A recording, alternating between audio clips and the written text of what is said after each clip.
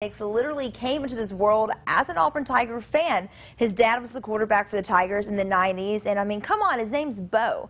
Can't get much more Auburn than that. Now the freshman is living out his dream of being Auburn's quarterback, just like his dad. Nix beat out redshirt freshman Joey Gatewood to get the starting job. Gus Malzahn said Bo started to pull away in fall camp, making him the clear choice to take the field against Oregon 10 days from now.